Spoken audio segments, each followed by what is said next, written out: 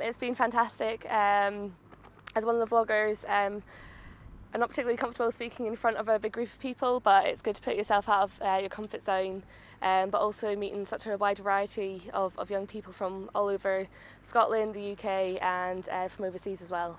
I think a big part of, in this digital era, that broadband's a really big problem. Where I live, we do have broadband.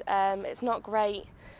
So for those that don't have broadband full stop, I think it must be a humongous challenge for them, because we use it for work, education, socialising, banking. It's really important.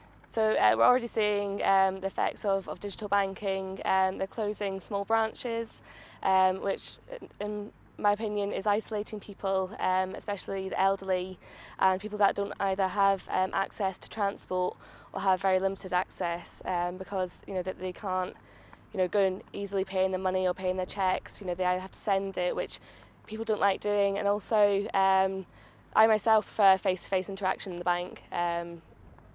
It's difficult. I'm very passionate about climate change and circular economy and recycling, and where I stay now we only have one bin. It does get picked up weekly, but the cottages at the end of the road from us don't have a bin at all, which I think is very strange. When I lived in a town, we had 4 bins. We had one for paper and cardboard, plastics and tins, garden waste and food waste, and then general household waste, which was a much smaller bin. And of course then you're greatly reducing your household waste, which is fantastic.